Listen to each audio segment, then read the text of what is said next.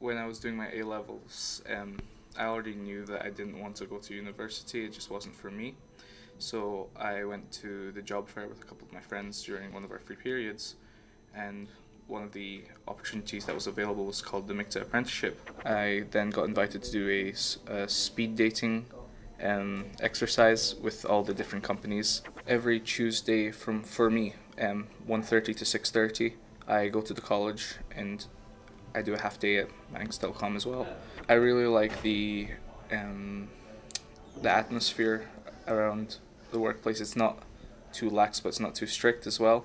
So it puts me in a good mindset to actually get a lot of work done. I get like bigger projects that I'll do with a developer, because I'm a part of the applications development team. 9 times out of 10, it's actually related to something that I'm doing at the college, or something I've already went over during my A-levels. I would definitely recommend a apprenticeship course, especially if you don't feel like you want to go to university or spend 2 more years, to spend a lot more time in studies.